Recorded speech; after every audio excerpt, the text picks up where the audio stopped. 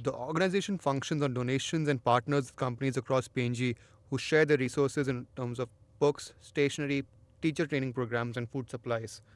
WeCare is currently partnered with the Digital Foundation, which provides training to the volunteer teachers. In the past, they have partnered with ExxonMobil and PricewaterhouseCoopers. WeCare also sponsors students from settlements who wish to enroll in college. Nasfund Contributor Saving and Loan Society recently donated books and stationery equipment, which will help the learning centers function better. We can set up care groups in the community, especially in the settlement communities.